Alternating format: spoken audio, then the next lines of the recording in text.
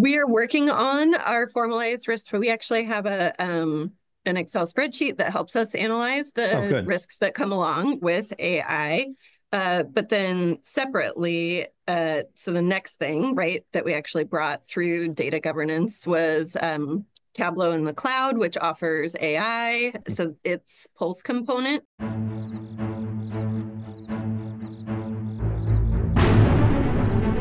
Welcome to the Risk Never Sleeps podcast, in which we learn about the people that are on the front lines delivering and protecting patient care. I'm Ed Gaudet, the host of our program, and today I am pleased to be joined by Andrea Steele, the AVP of Information Technology and Business Intelligence. Did I get that right? You did. Excellent. Yeah, it's a Awesome. very Awesome. long title. It's actually too long for Oracle, and we had to pare it down. That's impressive. And you're at the Healthcare District of Palm Beach County. Correct. Yeah. Yep. Awesome. So let's just start off, help listeners understand a little bit more about your background, your role, and your organization. Sure. Thank you for having me on the podcast, Yeah. Ed. So a little bit about the Healthcare District of Palm Beach County. We have been around for 30 plus years. We're the public safety net healthcare system, and our motto is "We care for all." I started working here 9 years ago in corporate or in quality, and then moved over to corporate quality, managing quality for our health centers. And then also, grew into that larger role where I was also working for the rural hospital, our skilled nursing center. We have air and ground transportation. Oh, wow. And then we have 170 public schools across the county where we staff the school nurses as well. So a lot of opportunities for both quality and IT. And it's only been about a year that I transitioned into my role in IT. I think I'm one of those folks that you call purple people who, was identified by my business units as the person you go to ask questions when IT is not getting back to you fast enough. And just have grown into this role over time, starting with getting my first certification as an Epic clinical informaticist. That was in Wow. 2021 when we Congratulations. went live. Yeah. Thanks. That's no small feat. No, it was, I actually had to take the class twice. It was a new language, right? Just like Epic is learning a whole new language. And now I'm learning the language of cybersecurity. So I'd like to think of myself as a linguist these days, but who knows? Translating between business as well, I'm sure. Definitely. Yeah. Yes. Definitely translating, communicating between information technology and operations and making sure we're all speaking the same language. And if we're not on the same page, at least we're in the same book. Yeah. Yeah. A tough job, obviously. And I'm sure you're busy these days, especially. Definitely. How did you get into healthcare? I would describe that to my family. My mom worked for a physical therapist for the last, or she's retired now, but she worked there for 10 plus years. My first job at 12 years old was doing laundry for the physical therapy office. I washed and folded, towels, sheets, pillowcases overnight. And then my mom would take them back to work with her the next morning as the office manager. And I think I just started my love there. My sister is also a APRN for a federally qualified health center. So it's just part of our family, I think. It's in the family. Yeah. Yeah. Yeah. And people don't realize how critical laundry is. If you don't have it, you can't run a hospital, can't run a clinic. Yep. It's people always think about risk on the technology side, but there's all these other services that are quote unquote critical functions to the Definitely. operations. Yeah. So when you think about the next 12, 24 months, what are your top strategic initiatives? So for us here at the district, I would say it's really translating actually quality to IT. I've started in the last year by having our team conduct root cause analysis, but the next phase would be implementing plan, do, check, act. So really like doing that whole process improvement cycle in each of our service lines. And then in addition to that, which is also no small feat, we also are trying to implement the Scrum methodology. Oh, wow. So Our business intelligence department has been doing it now for a couple of months, maybe the last 6 months, and it has really improved our delivery time to our operational stakeholders, but also helped kind of answer real questions in real time for the developers. So they're able to, address roadblocks quickly and move forward with their jobs as well. And are you following a pure agile process, or have you modified Trying to, but we're also open to being flexible. We can actually feed the tickets from the Manage Engine system into Azure DevOps to sort of start the process and, cool. set up our actual, 2-week sprints with the operational owners, right? So they tell us what the priority is, and then we run. And do other organizations use Scrum and Agile, or are you the first? Oh, I'm sure there are other organizations who are using it. I don't know that they have historically linked it to their IT ticketing system the way that we are. So I'm pretty excited about that.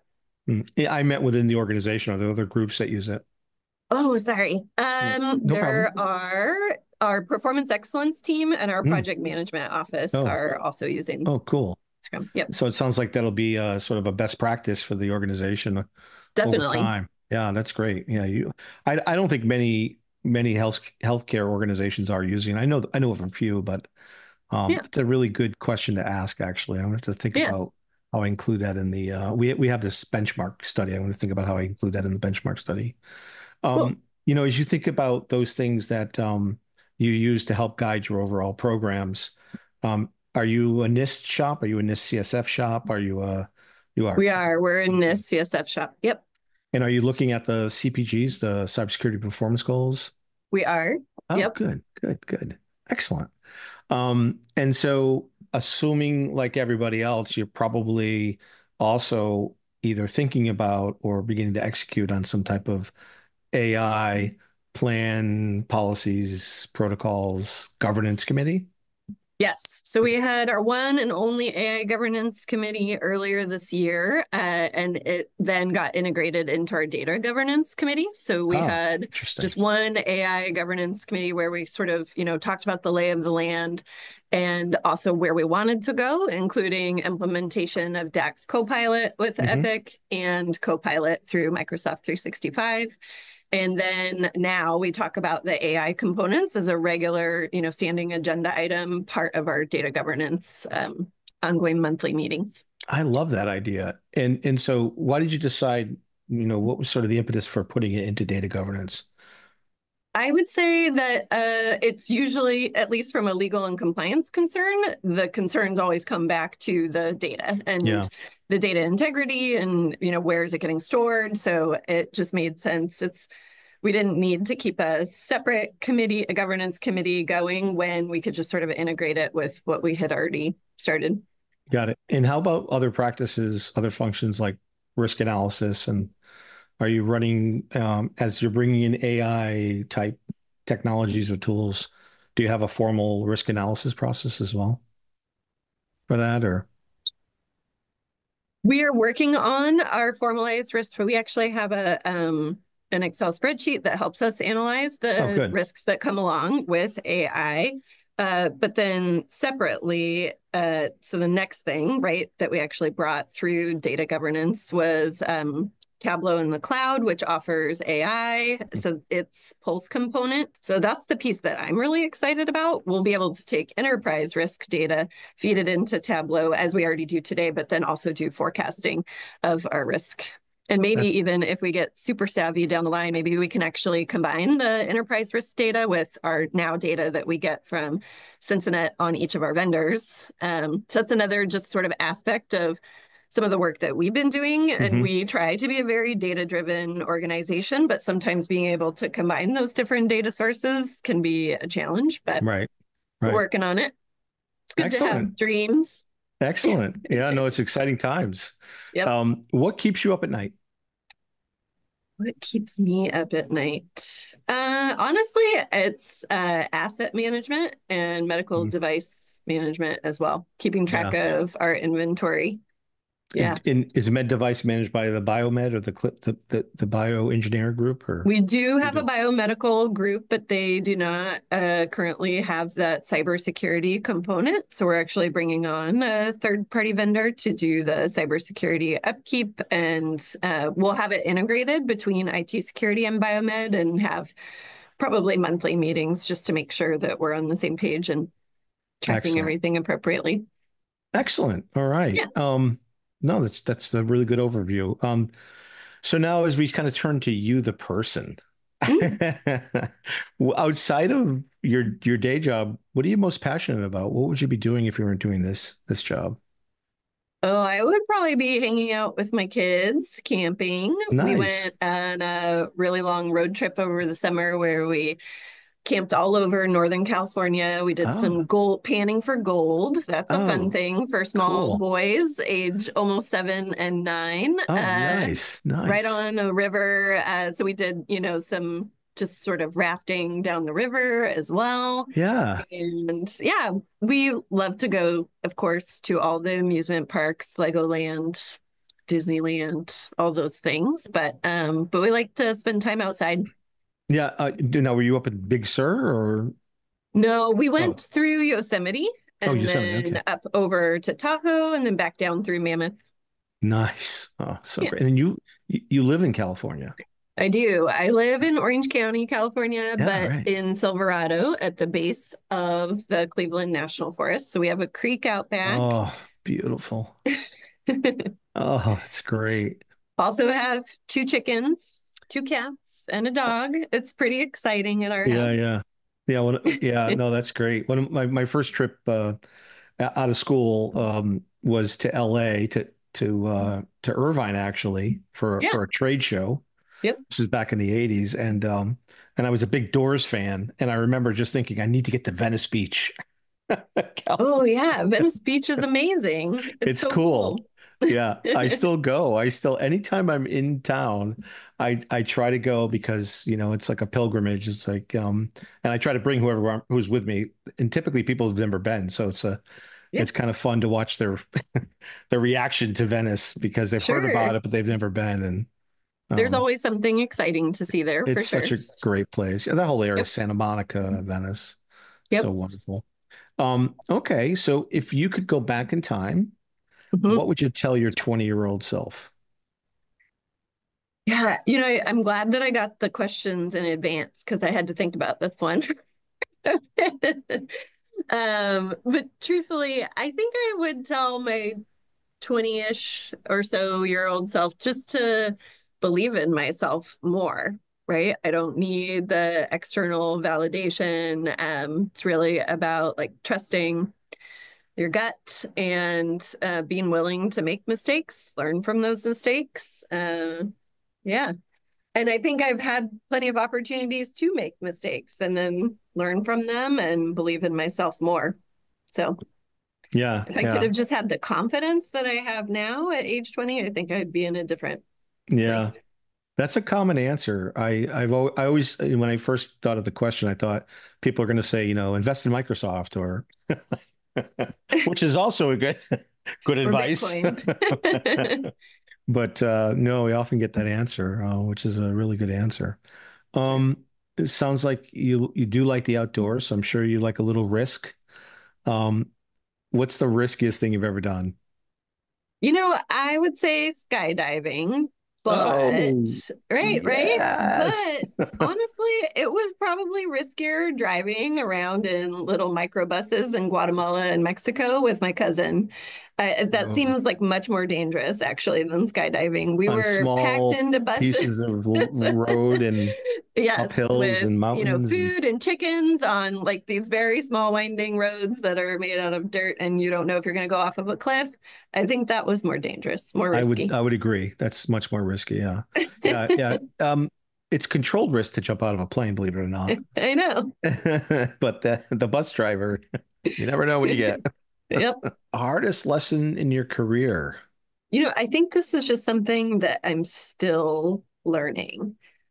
And it's probably also from going from leading a small team of 8 to a now team of 50 people, right? And it's sort of that discrepancy between the desire to accomplish something versus the capacity to actually accomplish it. And so you have desire, you have capacity, and then you maybe have capability mixed in with capacity, and really being able to understand what is somebody's desire to get something done versus their actual knowledge, skills, and abilities to do it. And what are you doing, right, as a leader to remove roadblocks for them to be able to do what they need to do at the end of the day. And it plays out not only in work, it also plays out in personal life too, right? And so this is the thing that I've been just sort of thinking about over probably the last couple of months, that disparity of, and kind of also just talking with people about like, how interested are you in doing this thing? And what do you know about it? Are you willing to learn about it? Or do we need to actually bring in somebody from the outside who's already an expert? And then also, I would say, adding to that, it's also helping people be honest about where they're at and what their knowledge, skills, and capabilities are as well. I love that answer. I always, early on, I realized, I had this epiphany that it's skill and desire. Those are the two levers that you have. I mean, there's a lot of other things around it, and you articulated that so well. And it's also the things we don't do as leaders, like jump in and try to do it ourselves, because Sure. Right. yeah, that delegation is so hard sometimes because For sure. that's really good, good insight. So I love music. I typically ask folks, you're on a desert island and you could take 5 records or 5 movies with you. What would you bring? I would probably bring Odessa. Their In Return album, so that I could dance on that desert island. Okay, that would be good. nice. It's like Burning Man on your island. Yeah, exactly. Similarly, probably Faithless. I like their introspective album as well. And then for movies, I was just remembering this yesterday, that movie Feds from the 80s with the 2 women who wanted to become FBI agents.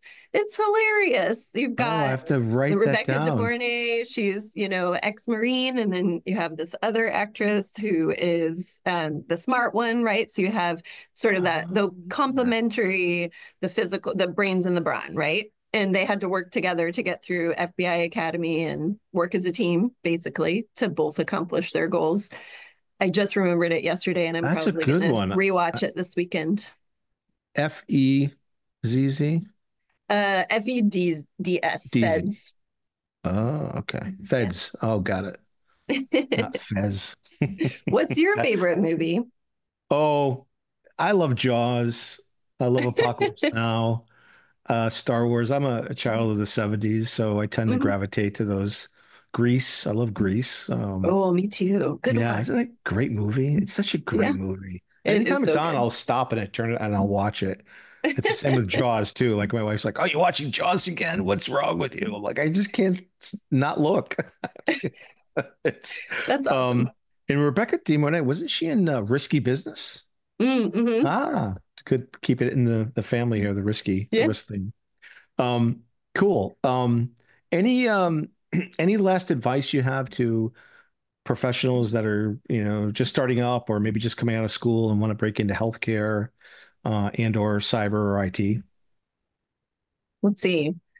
Well, so breaking into healthcare, I would say, be willing to start small and learn, right? And for cybersecurity, I feel like there's so much free education out there these days. You can start to, just go learn on even the CISA websites and then, bring that knowledge with you, right, to your interview process. And then you can also sort of think about the way that you are addressing IT security even in your home and bring that to an interview as well. So what we've also done here at the healthcare district is promote internally, right? So finding those folks on either the service desk or desktop engineer team who already have just sort of a mind for it or a knack for it or an interest in it, giving them the opportunity, right? Showing that desire, let them go take some Yeah. courses through Pluralsight. And then, going ahead and interviewing them and seeing if they'll be a good fit and then moving them up in their career. It's been really successful for us. Yeah, there's so many areas to start in Mhm. and advance into over time, which I don't think Definitely. people think about. They think about cybersecurity as like this very technical, complex. It is, but you Sure. can also start small. You can start off as a risk assessor. Yep. Definitely. Yeah, yeah, that's really great advice. All right, any last thoughts or comments or insight to add before we end? This has been terrific. No, no, I'm just curious what records you would bring to a desert island as well. Oh, records. Oh, music. Oh, well, I mentioned the Doors earlier, so Mm. probably a Doors record. Probably Soft Parade, if I had or Morrison Hotel or LA Woman. I don't know. I love them all. Grateful Dead. I'm a huge Deadhead, so I Nice. still follow them around. So I was just at the Nice. Sphere for 3 shows Very in cool. Vegas in June. Yeah, so they're still rocking. It's amazing. I love the Stones, so maybe Sticky Fingers album or Exile on Main Street. So I'm an old time rocker, but I love jazz and I love all sorts of music. So Very cool. um, yeah, no, thanks for asking me though. Nobody's asked me that. Sure. It's great, excellent. All right, so again, thank you, Andrea, for Thank you. joining us. This is Ed Gaudette from the Risk Never Sleeps podcast, and if you're on the front lines, protecting patient safety and delivering patient care, remember to stay vigilant because risk never sleeps.